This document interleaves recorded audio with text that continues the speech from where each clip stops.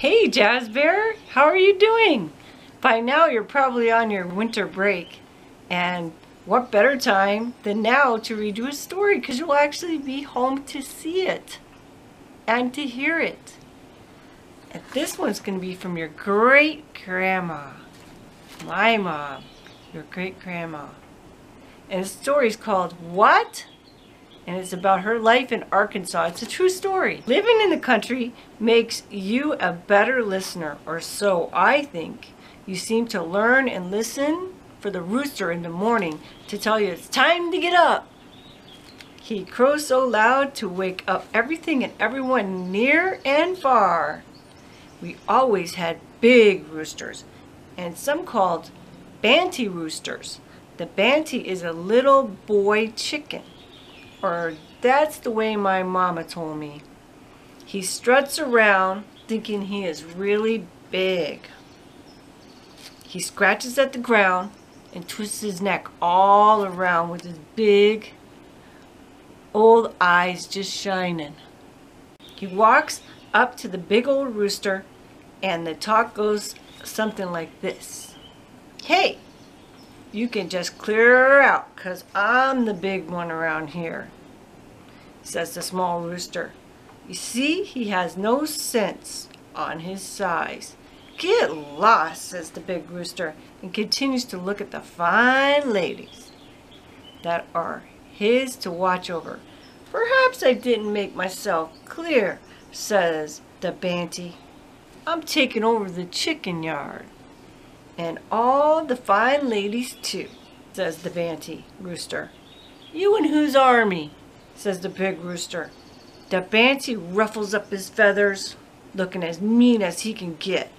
He cocks his head to one side, scratches the ground, while looking up at the big red rooster. The red rooster, meanwhile, is still ignoring the banty rooster while scratching up some corn scattered out for them to eat. The banty has given him warning. Yep, he warned him good, and now he would just have to get tough. Ooh, he's very brave, but not too smart. He struts up to the red rooster, and all of a sudden, he jumps into the air like he's going to give him a karate kick. He misses. And again he struts about, scratching at the ground. Just to show how vicious he really is. The big rooster just has to be taught a lesson, and that's for sure. The ladies are looking at him kind of snickering in a chicken snicker. This really stirs up the banty. He makes a run at the big rooster with his eyes closed,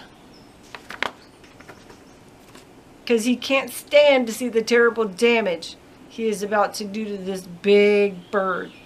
He should have kept his eyes open, because just before he smashes into that big bird, the big rooster, having ate all the corn in the spot, decides to move on. Uh-oh. He moves just far enough that the banty flew straight into the biggest and the prettiest red leghorn female chicken in all the yard. Now he was so embarrassed. While he was thinking of how terrible his judgment was on that leap and not paying attention to the big rooster, he saw a shadow come over him. Uh-oh, what is this? It was so big that for a minute the banty thought for sure it was the eclipse of the sun. The big bird turned that banty rooster every which way but loose. Finally, when there was no doubt who was the boss, the big rooster gave him one last kick and moved away. The banty waited until he was on the other side of the yard and raised one wing and shook it at the big bird as if to say, I'll be back, you haven't seen the last of me. Grandma was watching that on her porch. I watched all this while sitting on the back steps. I was making circles in the dirt with the bare toe. It was hot and sweat came, even though I hadn't done anything but the daily chores. Usually on this day, my mom would build a fire under a big iron pot that stayed in the yard. She'd fill it with water drawn from the well, and while it heated, she would use a rub board to wash the clothes. Oh, Oh, she's outside washing clothes. She had no washing machine, only that rub board. She heated the water, and then she put some in a big tub. And with soap she had made, she would rub the soap on the clothes and then move them up and down that rub board. She'd do this until all the dirt was gone.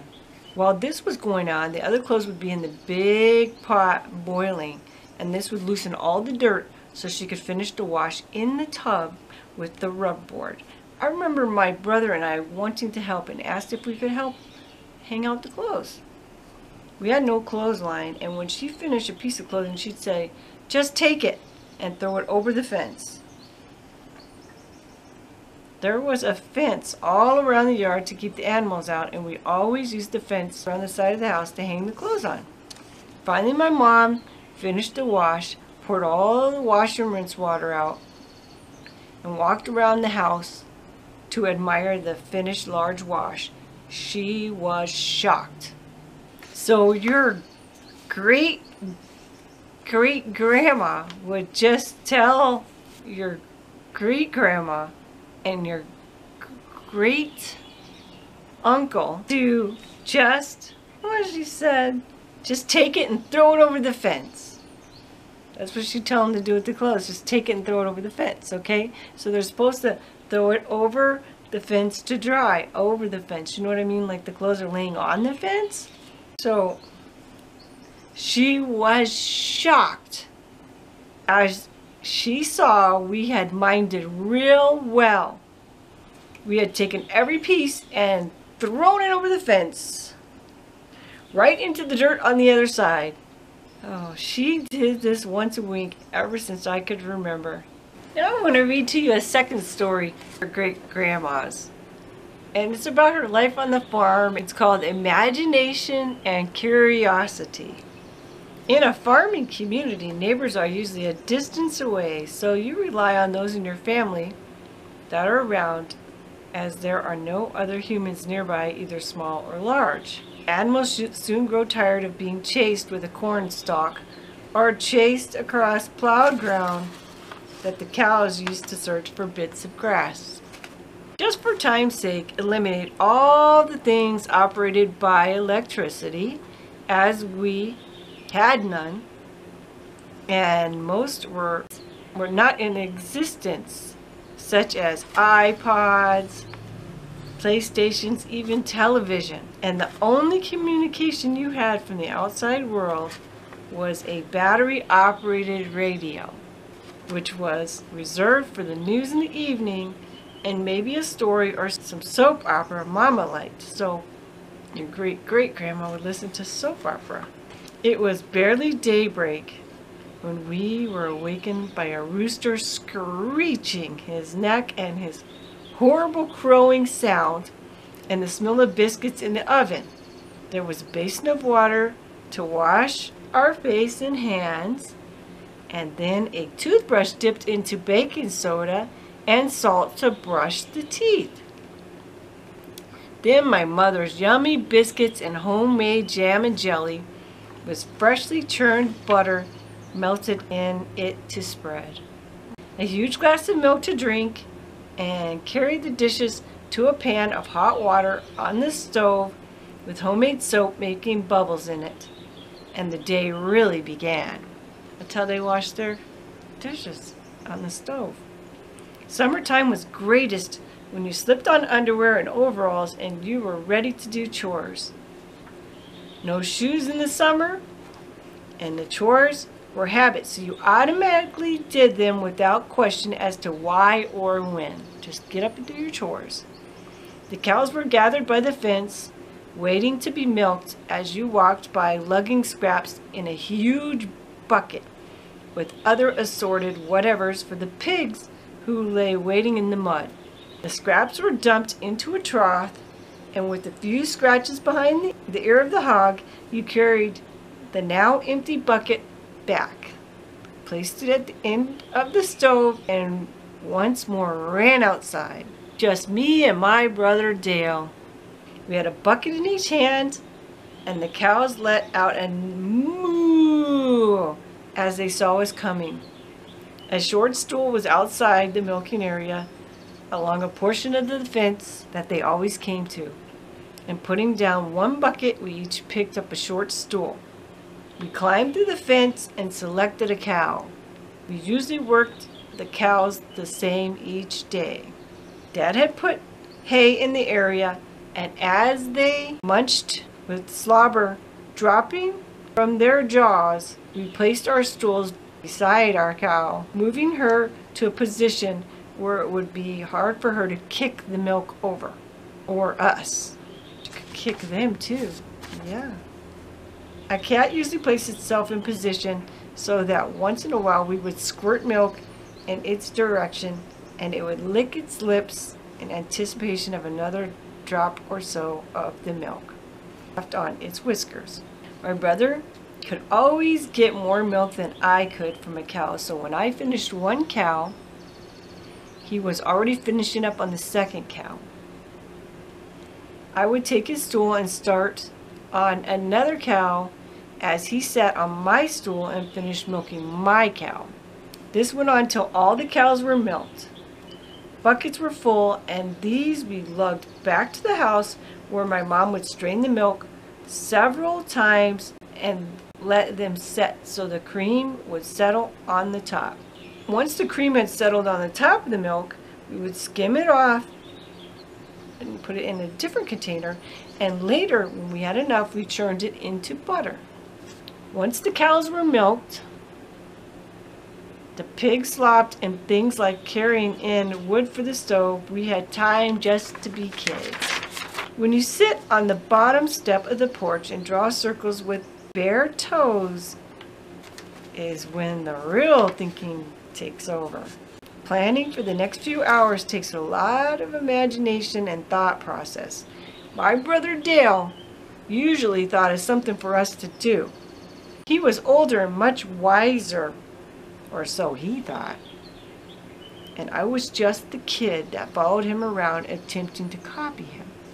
As a youngster, without all the fancy electrical things of today, the mind thinks constantly of what to do and how to do it.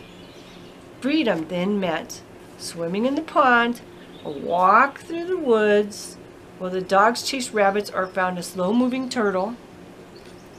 A snake could be seen and followed till we grew tired, or one of the dogs attacked it and began the ritual of slinging it from side to side to break its neck, then dropping it to the ground for some creature to devour at will. Ooh, something's going to eat it. We always made sure we made it to the railroad tracks to wave to the engineer.